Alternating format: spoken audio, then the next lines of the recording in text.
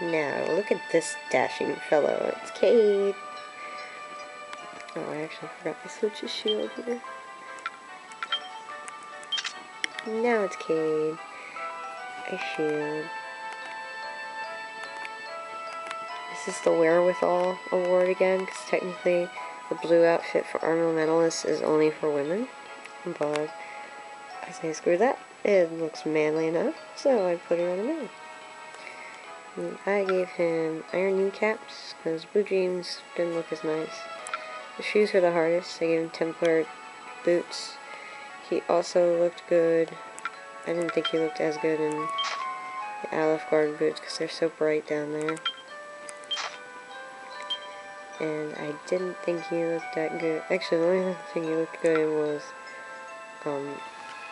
thug boots. I was like, I'm not putting Kade in thug boots. That's just wrong. I gave him a miracle sword here. I think that's fitting in design. And, you know, sacred sword, miracle sword, I thought that's kind of cool. Absorbs HP back from attacks. Light shield is what Wakas agreed on. Of course, he has his Cavalier hat. And there's that fencing frog. Normally the male outfit is this, but let's be honest, this just looks better.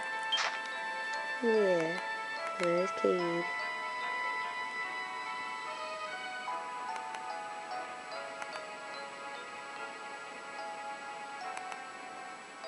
Oh, I also gave him light gauntlets. Blue hands were too much. Makes him good for a swordsman.